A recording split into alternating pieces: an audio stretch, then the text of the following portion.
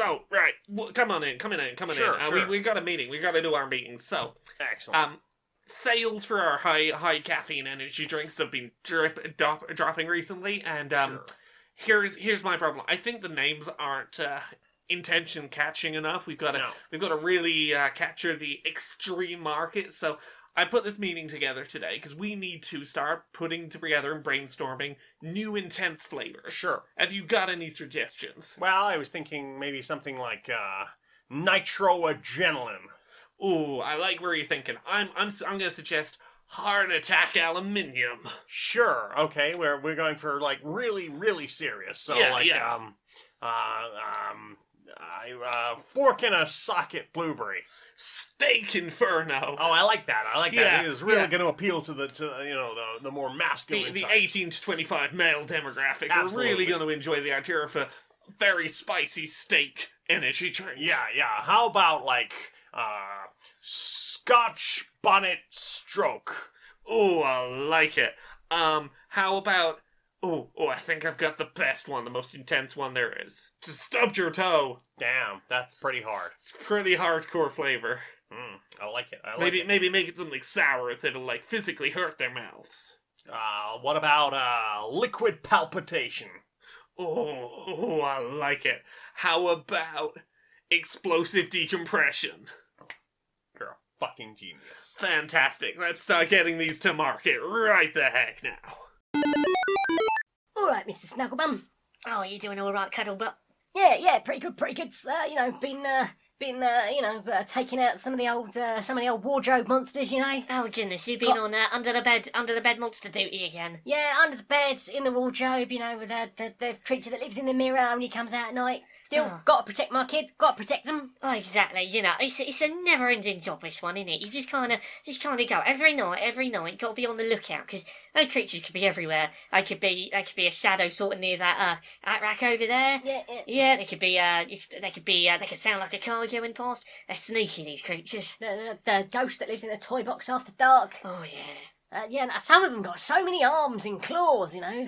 Oh, Of course, no. firstly, I find the worst bit is that you have to you've got to clean it all up, all of the monster bits. Once you've defeated them, got to clean them all up because you know a monster blood is an absolute pig to get out of carpet. Exactly, and you've also got the problem of having to get in and out of bed to, you know, cuddle and make sure they're all right. Yeah. Without them waking up, you see, because that's always a bit of a problem. Is like not waking them up, because otherwise, Exactly. you don't want them. You know, you don't want them having a stress about this. Is they're trying to sleep. Well, exactly, and it probably scared them, you know, to see you just bashing the crap out of this monster with a mace that you happen to have secretly stuck behind a mirror in the house. You know, my arsenal. You know, you've got to pull the coat rack and then press the book in on the shelf. You know, if that all rolls back, you don't want a kid finding out, obviously. You know, so I have to make sure that sneak in and out of bed quite quickly, bop the monsters, clean up the mess, shove them out the window.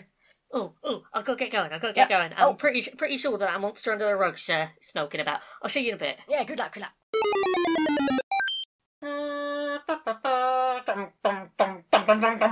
Good evening, and welcome to the news at 9:19 p.m. I'm your host, Newsy McNewsison, and I'm here with my colleague, also doing the news. Hello. Today's top story: the entirety of the UK is being relocated out of their offices. Why? Do you have the information for us? Absolutely.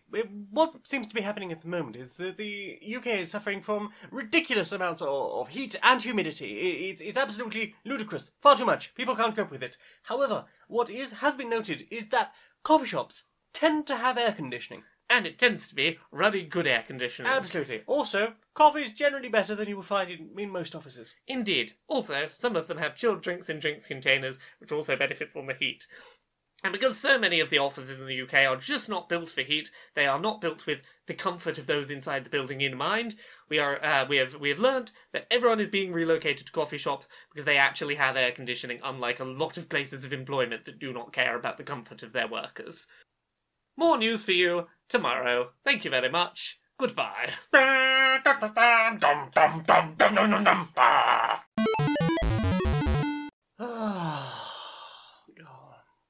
So much has changed this year, isn't it? Oh no, the world's really gone downhill because of all them British people really turned our world, on the downturn, didn't they? Yeah, I knew capitalism would be our end, but I didn't think it'd end quite like that. Oh, I know. All of this hoarded wealth. I knew it was going to be a problem. All of this wealth accumulated in a few locations rather than spread out evenly across the world. I mean, I just assumed it was going to be like some kind of people's uprising. I never expected that, no. No, exactly. I never thought that the downfall of our world would very directly be an interest in those accumulated piles of wealth they had. No, but of course that's the problem with interdimensional dragons. Exactly. They're just drawn to the wealth. Exactly. As soon as they realise, oh no, all of this wealth is held by like 15 people, they just went and sat on it.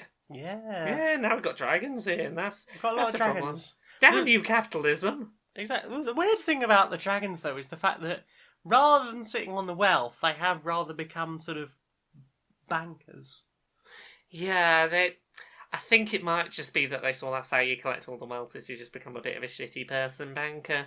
Still, it was quite fun when they incinerated Jeff Bezos. Oh, goodness, I certainly wasn't complaining that day. No. Right, let's get back to living under interdimensional dragon rule, I suppose. Yeah. Damn capitalism.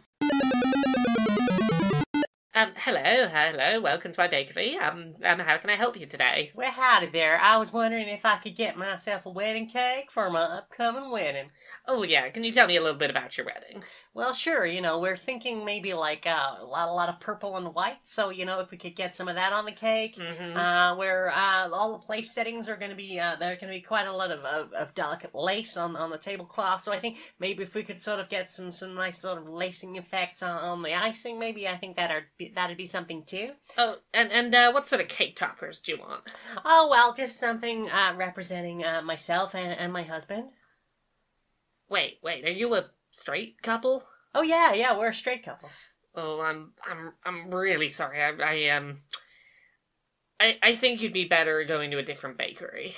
But what? Why? Well, you see, making wedding cakes for straight couples is against my moral beliefs. So if you look at the facts, most straight couples that get married will have a kid and will statistically likely get divorced, and I don't think it's morally right to do that. You're having a divorce that's, leaving a kid with that's paying for a kid. I think that's morally wrong, and as this is statistically most straight weddings, I morally object to doing a cake for your straight wedding. Well, I think that's perfectly reasonable. I will find somewhere else. Can you recommend someone in the area? Oh yes, I know a lovely straight baker just like 4 doors down the road. Oh, thanks very much. Have a lovely day. Hello, Mr. Musk. It's nice to meet you. Thank you for this meeting. Please call me Elon.